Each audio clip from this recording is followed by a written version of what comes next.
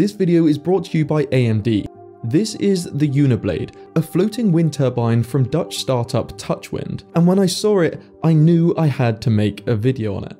Floating wind turbines are a hot area of R&D, but one blade? Why?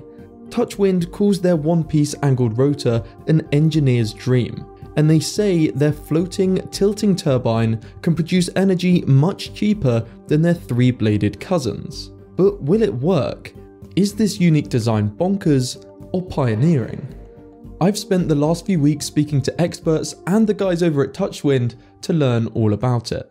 TouchWind describes founder and inventor Rickers van der Klipper as an aerodynamics, engineering and philosophy graduate.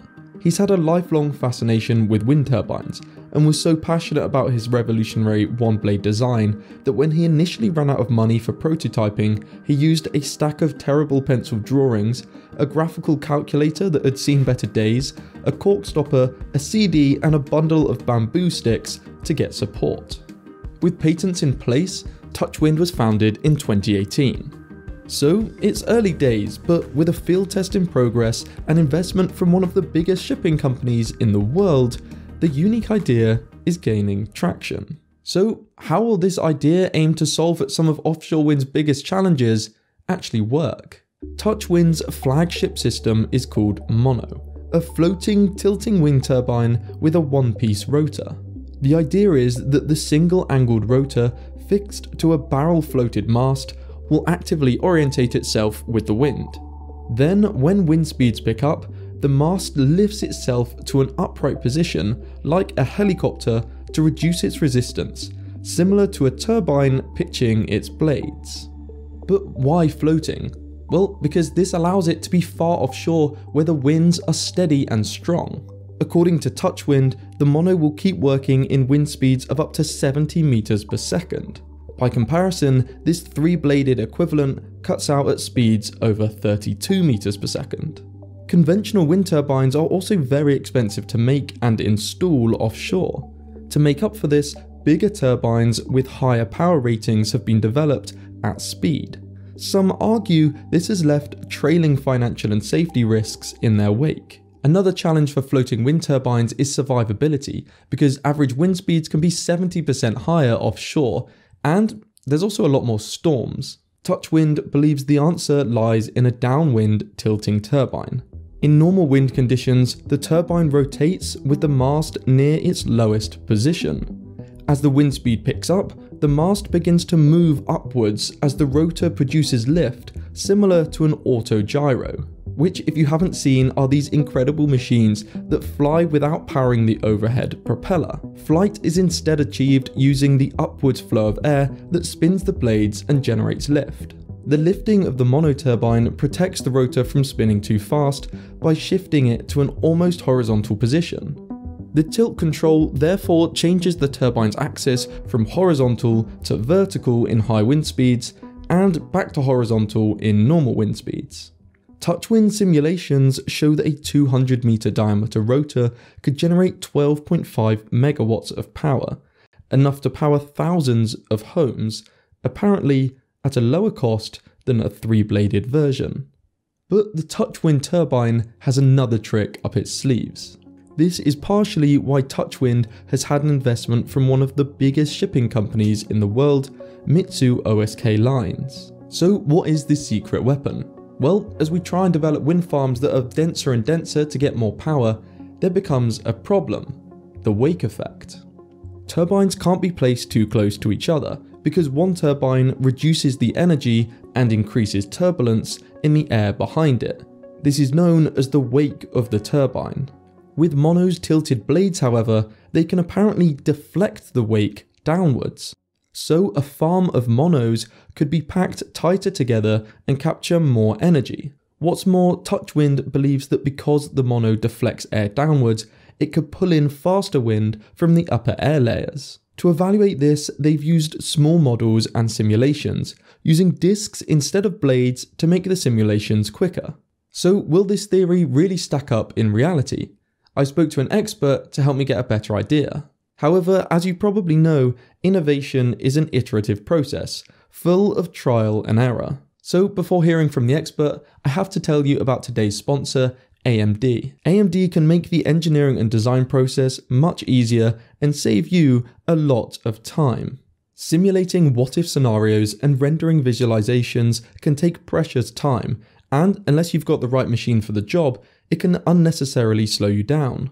So if you value time and cost during the development and creative process, particularly in sectors like media, design and manufacturing, and architecture, you'll want to look at AMD's Threadripper 7000 WX series processors, which work with many types of rendering engines and can save inventors up to 27 minutes for every hour of productivity. That's because it's got up to 96 high-density cores that can handle single-threaded or multi-threaded tasks, and has memory large and fast enough to handle the most demanding projects in a fraction of the time, from 3D modeling and animation to complex simulations. This means computing power that can work as quickly as your ideas can flow, helping you turn them into a reality. So if you need something to accelerate not only your projects, but the possibilities of what's next, check out the AMD Threadripper 7000 WX series processors. You can follow my link, which is down in the description, or you can scan the QR code on the screen.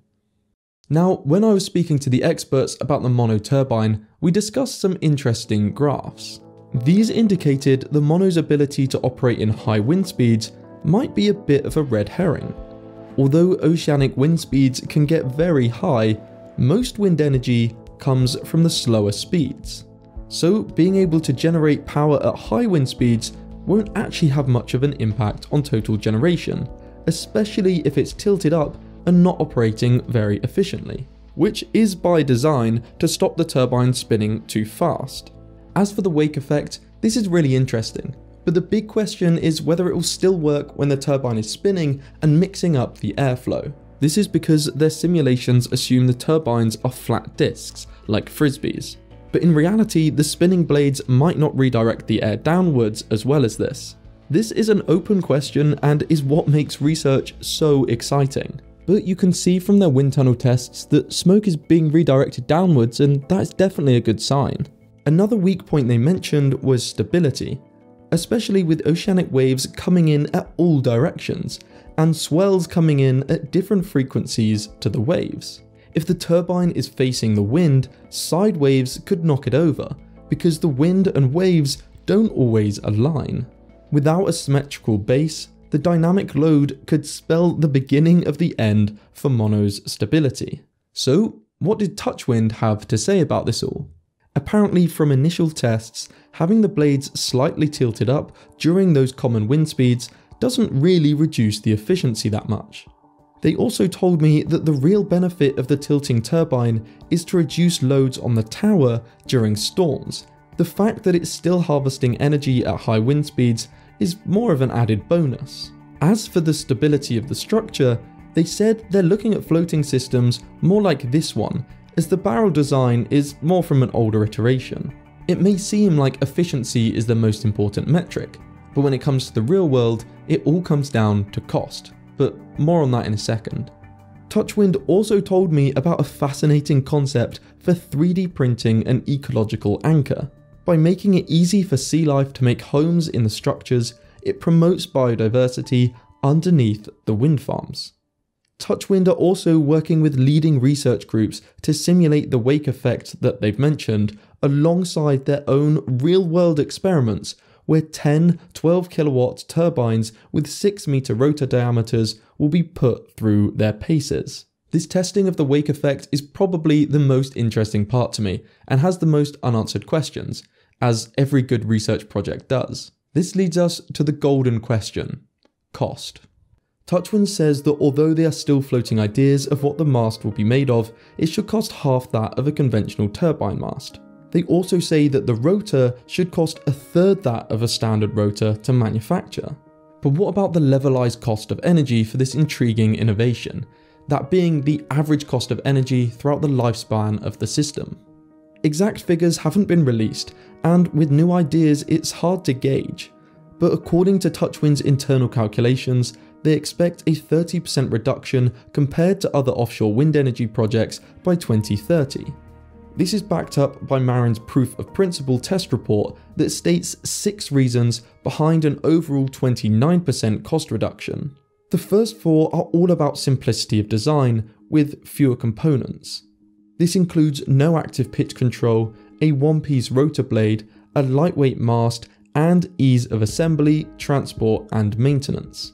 I looked up some figures to illustrate this and was astounded to find that a semi-submersible crane vessel costs up to $500,000 to rent per day. The final reasons behind the cost reduction claims are that it can operate at the higher wind speeds, and there are increased number of turbines possible per kilometre squared thanks to that reduced wake effect. Of course, this and the real-world survivability are still active research projects, but still exciting nonetheless. So what lies ahead for the TouchWind Mono? As of now, I think that the aerodynamics are interesting, but I'll be following along closely to see how the ideas of survivability and wake effect reduction play out in reality. It's early days for Mono, but given time and funding, I'm sure they'll keep iterating their design and find out some incredible things, especially with such strong collaboration from partners like Marin. Will Mono come to fruition as it is, or evolve into something quite different? Either way, it could go on to benefit offshore systems everywhere. Only time will tell. I can't wait to hear what you think about this down in the comments below, and please subscribe, it's free and will keep you up to date on all of the energy engineering projects happening around the world. And if you want to accelerate your workflow, don't forget to check out AMD's Threadripper series down in the description below. Thanks for watching.